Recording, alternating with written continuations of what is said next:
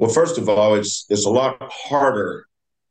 I remember my Oklahoma teams when we play Arkansas when Nolan Richardson was there and he had the 40 minutes of hell. He's averaging 90 some points. And I would always, or better, a better analogy would be, I think when Hollis and Quantas were juniors, we played Kansas in the Big 12 championship game. And they were, I think the two games before us, they'd scored over 100 points. And so obviously, I think we had just beaten Texas or somebody like that. And they asked us how we're going to slow Kansas down. Of course, it's kind of silly to ask the coach that the day before the game, right? So being the veteran that I am, I gave him a different answer that sounded good, but really was fluff. But it's not as hard as it looks to slow a team down if you can game plan for it. So I think we beat them the next day in the 50s. They went from scoring 100 and some to 50 some. That wasn't their fault. It was what we did. We extended our possessions.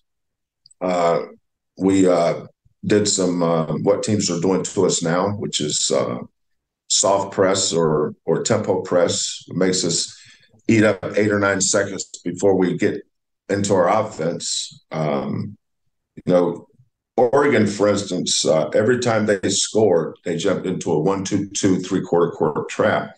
And they weren't trying to get steals. They were just trying to make us go sideline to sideline to get it across half court. And once we get it off court, they sit in the zone. We're not going to get a shot after one pass. At some points, you got to get the ball reversed a couple of times. So now, out of 30 seconds, we're probably at 15 or 16. So a lot of times, us slowing a slow pace is not us. It's how the other teams are defending us. I don't know if that makes sense. But, a team that runs and guns, we can play fast with them. But everybody we've played has kind of employed that same philosophy or strategy against us. They soft press or tempo press, then they jump back into a zone where it takes us a couple ball reversals to get the shot we want.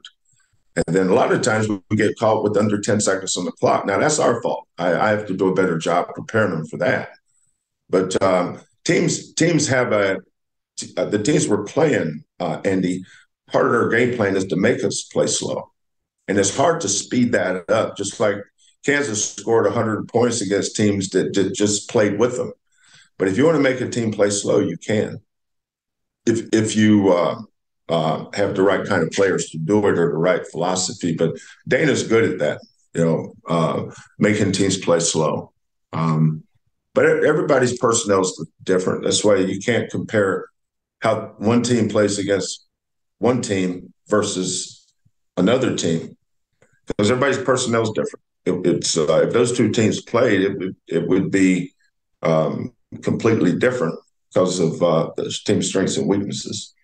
But short answer is these teams are doing a good job game planning against us to make us play east and west to go north and south.